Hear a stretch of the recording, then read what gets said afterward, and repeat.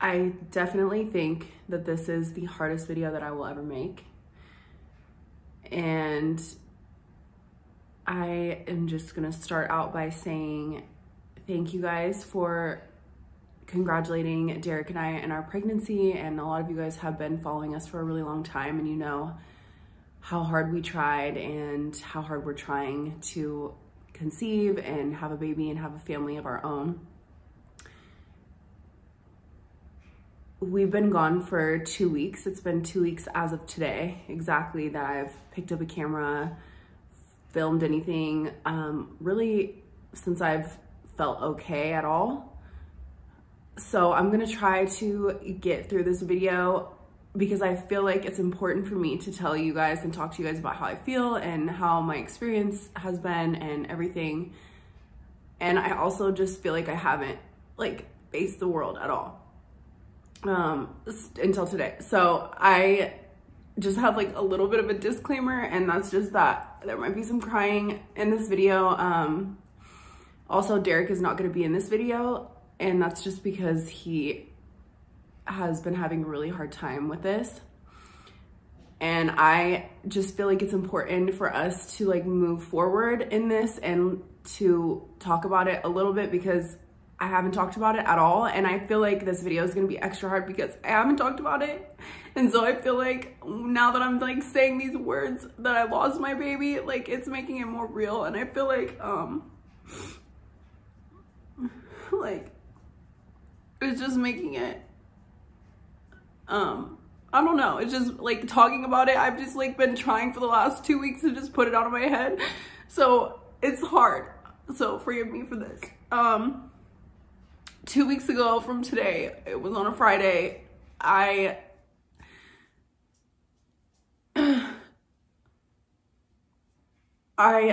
was spotting. So I was spotting for a couple days before that, and I went to the ER and they showed me my baby's heartbeat and everything was fine, which makes the situation even harder because 2 days before everything was fine. Exact 48 hours before my baby was fine. His or her heart was beating, and 2 days later I was spotting more, and I was like, this just doesn't feel right to me. It doesn't feel right. I know I saw the baby's heartbeat, but it just didn't feel right. So I went to the ER again, and I feel like it's important for me to talk about this and everything that happened because maybe you guys have gone through something similar. I hope you didn't have the experience that I did, because it was very traumatizing in every way possible. And I just never thought this would happen, you know? So I was spotting more. So I went to the ER and I was like, it's probably nothing. It's another thing where I'm going into the ER again. Everything is probably fine. It's not that big of a deal. I just saw the baby's heartbeat 2 days ago. Everything is fine. Well, I went to the ER, Derek took me, and even he was like, it seems like everything is fine. I don't think there's anything to worry about. Last time we were here, they made it seem like everything was fine. So, we went in, and immediately when they took me back, the woman that was working at the ER, the doctor there, it was a doctor and a nurse, and the doctor was like, why are you in the ER again? Because I was just there 2 days ago, 2 days before that. And she was like, why are you here? And I was like, well, because my OB told me to come here if I continue to spot. And she was like, well, let your OB know that we're very busy at the ER. And, in that moment, I wasn't even thinking about anything. I just was like, dude, just check out and make sure I'm good and I'll get out of here. I don't want to be here either. So I was just sitting there with Derek, and she said that, and I was like, whatever, dude, just check out and make sure my baby's good. So they brought in an ultrasound tech, and they gave me an ultrasound on my stomach, which they had done 2 days prior, and it was fine, like I said, and they could see the baby because I was 9 weeks pregnant. So they could see the baby on the ultrasound through my stomach. He let me know when he was doing the ultrasound, and Derek know, that he couldn't tell us what was on the screen because they needed to send it into a lab, and then the lab would, tell us the results, which I thought was a little weird because 2 days before the doctor showed me the baby, showed me the movement. I recorded it, everything was fine. So I thought that was a little bit weird, but I was like, okay, maybe it's just like a different ultrasound tech. That's why it's not a doctor or whatever. So, you know, the guy just started to look around, and it just was taking a really long time. It was like 30 minutes of like him just looking. He's like, I'm just looking at your ovary now. And I kept asking questions like, hey, like, is everything okay? Like, please, can you just tell me something? Like, please give me something. And he was like, no, I'm sorry, I can't. So Derek was like trying to see what he was like taking pictures of and write stuff down and whatever, and like look stuff up on like, you know, their codes and what all that. And he just like couldn't really like see what they were looking at. And I remember Derek even like seeing the baby in my uterus and being like, oh my God, thank God, like there's him or her. And he said there's her because we thought it was a girl. And sorry, this is like really hard for me, and I didn't think it was gonna be this hard. But I feel like it's important to talk about this because I didn't know that so many women go through this, and like so many families go through this. So I feel like it's like my duty to like talk about it, and maybe it'll be therapeutic. I don't know. So basically, you know, Derek saw the baby and he was like, thank God, like there she is, you know? And then he said that he couldn't see my left ovary, which in hindsight, I'm thinking like that's pretty smart to say, because it's like, okay, like, I don't know. I could tell that in that moment, I could kind of sense that something was wrong, and he was trying to like, you know, play it off. And I was like, okay. So I had that thought in my head. But I still was like, you know what? Like, I think everything is fine. I ended up having to go to the bathroom like mid ultrasound, you know? And I got up and I was like, is it okay if I use the restroom? He said, yeah, because we're done with this part anyway, so you can like go to the bathroom. And when you come back, we're gonna do one more test because I didn't get to see like one of your ovaries very well. So I was like, okay, so I went to the bathroom, and I just like went to the bathroom, and I was just like, there was just like red in the toilet. So I was like, what the hell is going on? Like, this does not seem right. But I still had faith, and like, was like, dude, you just saw your baby 2 days ago. Like, everything is fine. You're exaggerating. Some women bleed and it's totally fine. You guys were so great. Like, you guys all like commented on my videos and like made me feel good about the situation. Like, hey, dude, you know, that happened to me when I was pregnant and it was totally fine. Like, all this stuff. So I was like, you know what? Like, this happens to women. I was researching like crazy, and you guys know, like, you know, WebMDing everything, like to see if this was normal or not. And, I just came back, and I didn't even like say anything about, you know, what I saw in the toilet. I was just like, okay, whatever. I'm just gonna like, you know, do this next test. So he did another ultrasound a different way. And when he did that, you know, it took another like 20 minutes. And it was just like confusing. Now that I'm looking back, I'm like, okay, he did that to like, you know, look and make sure that there wasn't a heartbeat, I'm sure. Just to like, you know, be sure. So he ended up walking, you know, he was like doing the other ultrasound, and Derek was there. And I remember Derek was like, you know, are you okay? And I was like, yeah, like, I know everything is fine, babe. Like, don't worry about it, you know, because I really did believe that in the moment. I was like, you know, I'm healthy. I'm really healthy. I eat well. I exercise daily. I have not been working out like hard. I have not been, you know, like everything, I'm doing everything right. Like, I did everything right. Of course, this is my miracle baby. Like, I'm doing everything right. You know, I've had a very healthy pregnancy with my son. I just had no doubt in my mind that everything was okay. And he was like, are you sure? Like, and Derek was a little bit more from the beginning, like, something seems wrong. He was like reading people's body language and the nurses and everybody's body language. And he just was like thinking something was wrong. But I was like, no, like, I was trying to convince him like everything is fine. So the doctor finished the second ultrasound and told me that, you know, they had to wait for the lab results or whatever. And I was like, is there anything you could tell me? And at that point there was a nurse in the room too. And I was like, what about you? I think her name was Diana. I was like, what about you, Diana? Like, is there anything you could tell me? And she was like, no, I'm sorry. Like, I don't really know how to read that, but of course, I'm sure that they did. I just don't think that it was, you know, their place to tell me, but I wish that they would have, because I think that that time period, just waiting for a woman is just like really tough. So, you know, I'm just sitting there and I'm waiting, and Derek's like checking his phone. He's like, I'm going to reschedule my appointment. He had an appointment to go to like at 4. And I was like, no, don't worry about it. Just go. Just go right now. Like, don't worry about it. I will be fine, babe. Everything is fine. I just saw our baby 2 days ago. I promise, like, don't worry about it at all. Like, go to your appointment. I don't want you to miss this. Like, you know, whatever. And he's like, no, like, let me stay with you. And I was like, no, just go. So he was like, okay, just call me, you know, if anything changes or whatever. And I was like, yeah, it's fine. Like, we literally live 2 seconds away from the ER. And so Derek ended up going to his appointment, and I was just sitting there, and I knew it was going to take a while. So he said it could take like 30 minutes to an hour to wait for this lab result. So I'm just waiting, and, you know, I'm texting Derek. I think I texted him something like, you know, like, I feel like everything is fine. Don't worry. So this part's going to be hard for me because it was very traumatic, and it was like, I just wish that, like, it would have been handled differently also, but also, I mean, just in general, it's a traumatic experience. But, yeah, so basically, finally, like, it felt like forever, but I still was just, you know, having hope and faith and whatever, and the doctor came in, the same doctor that told me, like, they were busy or whatever.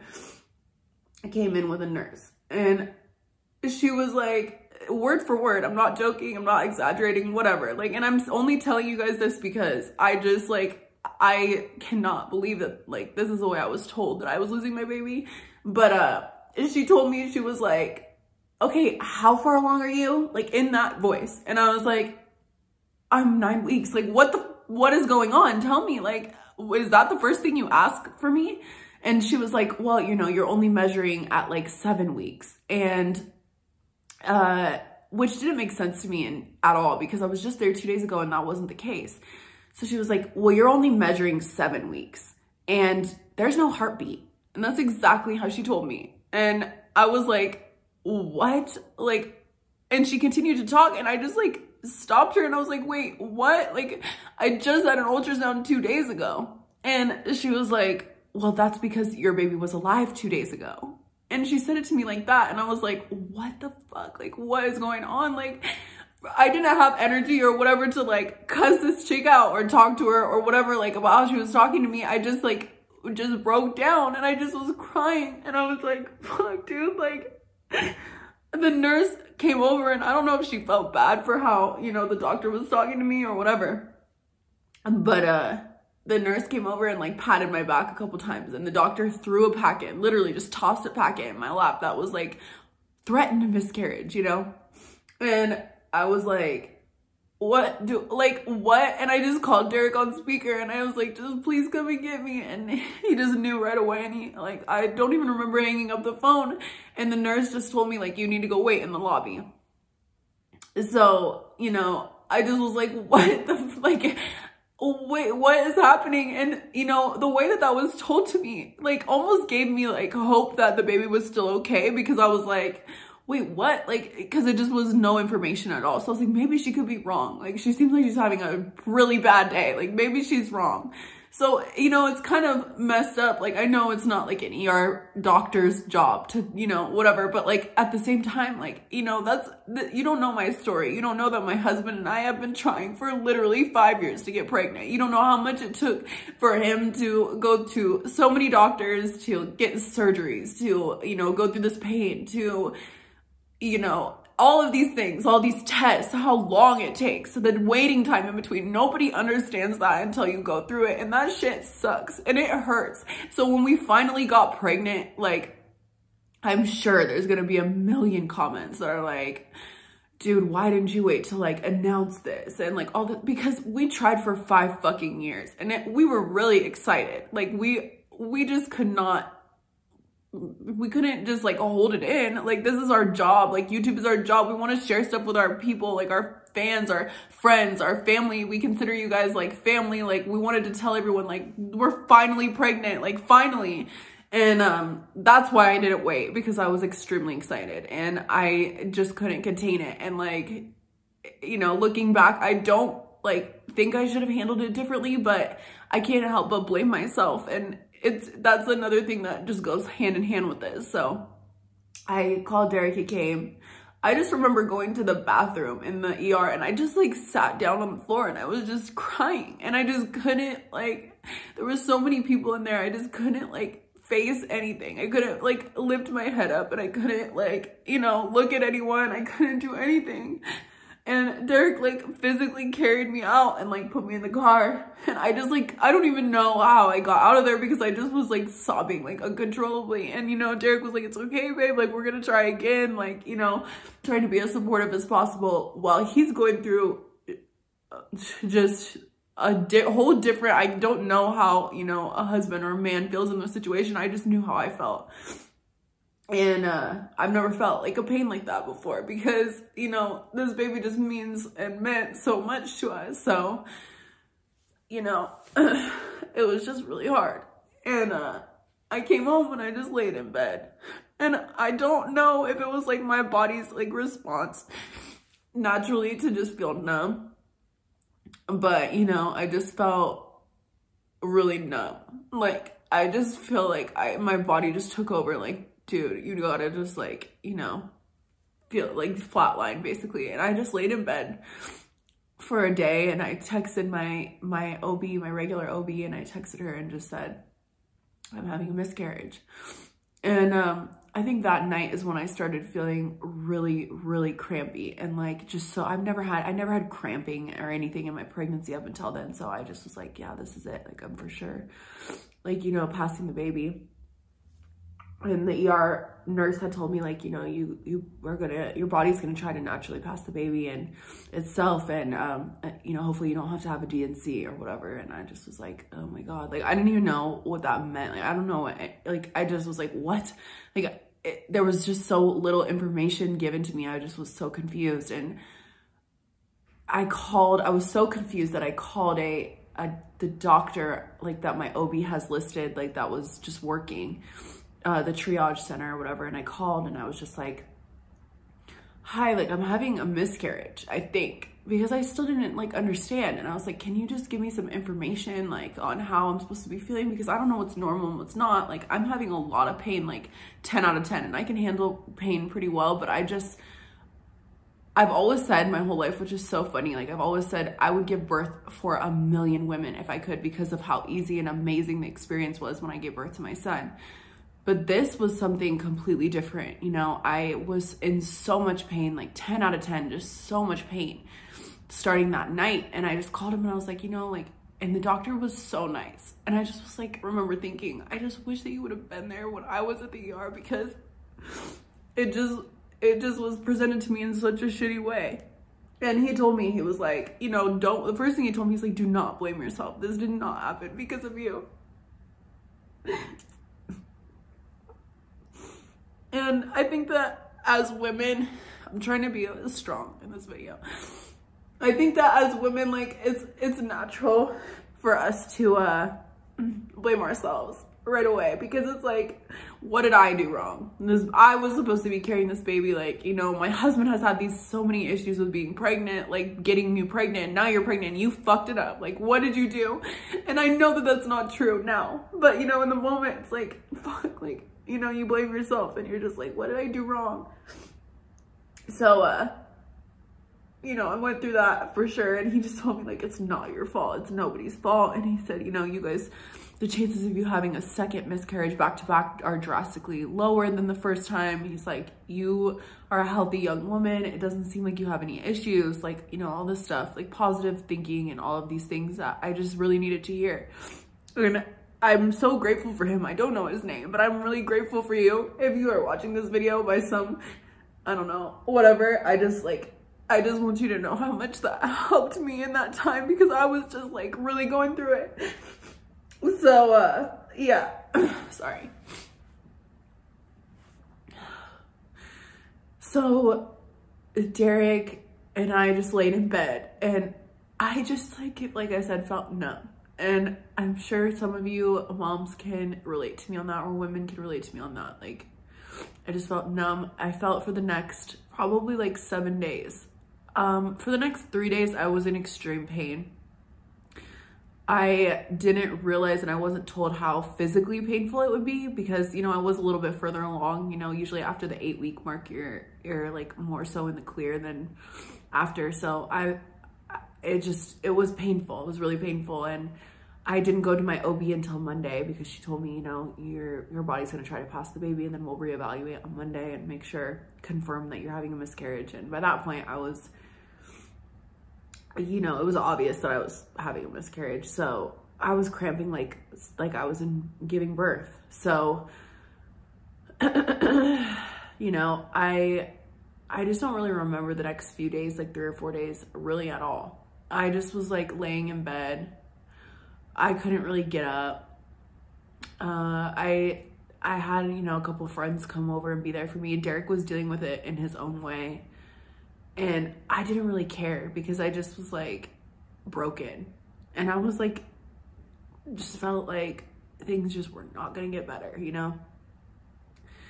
And even though I don't look like it now, you know, it did get better. I deleted my Instagram app. I have not logged into it since. I've had a lot of anxiety about that because I just feel like, you know, I just keep telling myself, like, you jumped the gun and telling everyone, you like, you know, you told everyone too soon and you should have waited. And I part of me believes that and a part of me doesn't, because I know that I was just so excited about this baby. So that's why I told everyone and, you know, announced it. So I haven't logged into my Instagram. I feel like I can't really face anything yet. And this Monday is the first time. So 4 days ago, I was the first time I left my house and like really felt like myself a little bit, you know. I still don't feel like myself at all. I haven't worn makeup in weeks. I haven't, you know, gotten out of a big sweater because I had a baby bump, you know. I really did. And I posted a picture on Instagram about it. I like was so excited, and I'm not pregnant anymore. And it's crazy how quick that happens and how quickly you know, people are expecting you to move on and try again and all these things. And it's like, damn, I'm still grieving the loss of this baby. And I just feel really sad all the time. And not only that, but you don't think about the things that,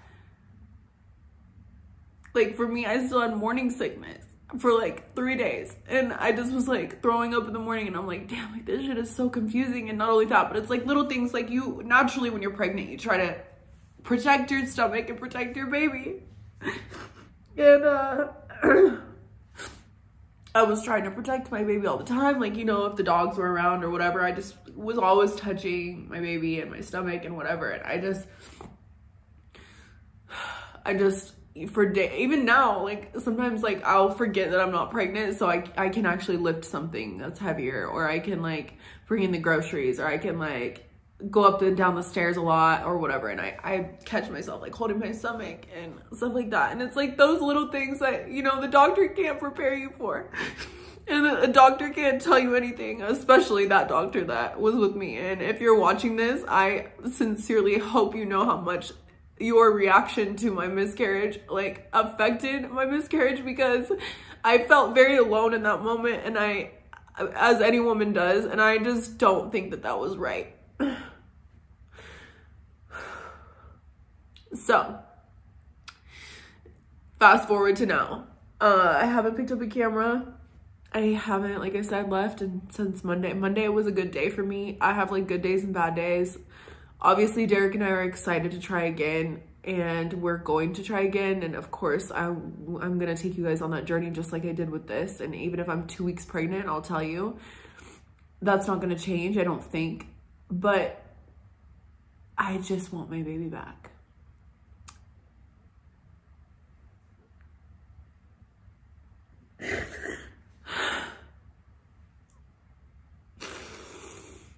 Yeah, I just like want my baby back. So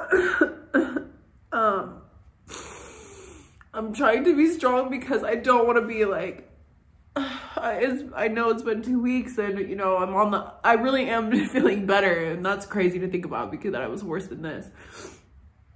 But I think that also because I'm talking about it, like I said, like it's just a little harder. So I know, I just want to tell you guys thank you for just all of the support and, you know, all of the amazing stuff you guys did to congratulate us on this pregnancy and just be there for us and give me advice and, you know, be there for Derek. And it was really cool. And I was like looking through comments on my YouTube channel, and it was like so many women supporting other women and talking to me about pregnancy and telling me I'm doing great and telling me to rest. It just felt like such a cool community, and now I just feel like that's been like taken, you know? So I want to say thank you for that, and I want you guys to know that even though I look hopeless right now, we haven't given up hope, and Derek and I are ready to try again. And I'm cleared from my doctor in the next like week and a half to actively start trying again, which is cool. Granted, everything is out of my uterus, which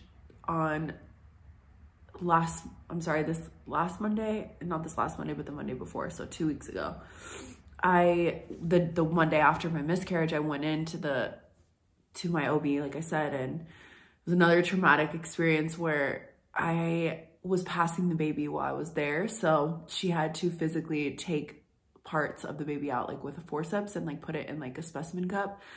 And that was pretty traumatic too, because my body, not only was I in so much physical pain, but just seeing that and feeling that was just really hard. And luckily my OB is amazing. She's great. So she did give me an ultrasound that day, and it looked like everything was pretty much passed out of my uterus except for like a couple, you know, a little bit of clotting. So there's that.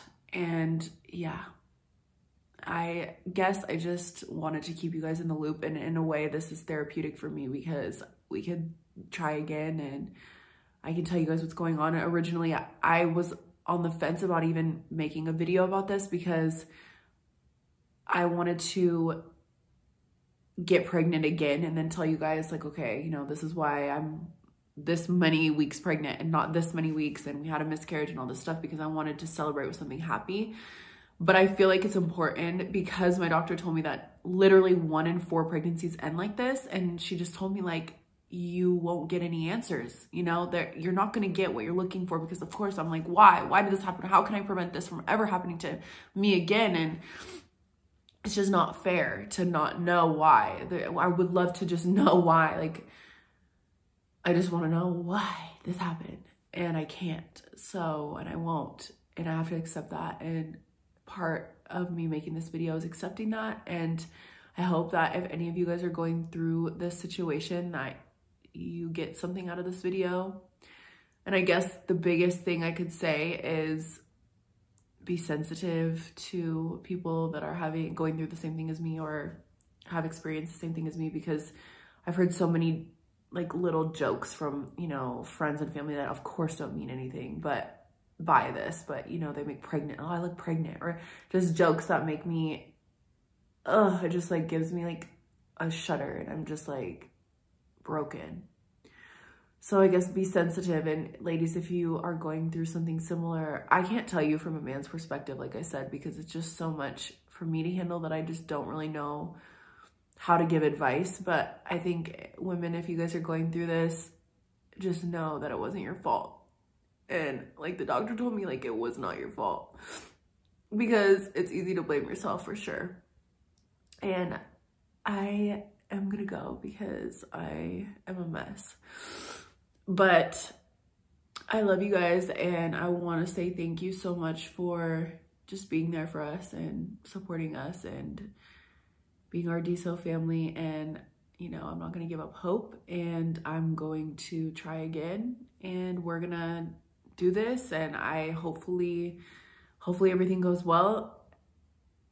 And yeah, I am praying that our next pregnancy is successful, and I'm hoping all of you guys have successful pregnancies, because I had so many women that were, you know, and are still pregnant, and like were pregnant around the same time I was, and the same as many weeks and everything. So I hope you guys are doing well, and I want you to know that if this has happened to you, that it gets a little bit better. It takes a little while. Like I said, it's been 2 weeks, and I'm just now starting to feel like I can face the world. Obviously, that's why I'm filming this. But I really love you guys, and I hope that I have a happy video for you guys soon. But right now, I don't feel happy. I don't really feel anything at all. And I do love you guys, and yeah, that's all. So until next time.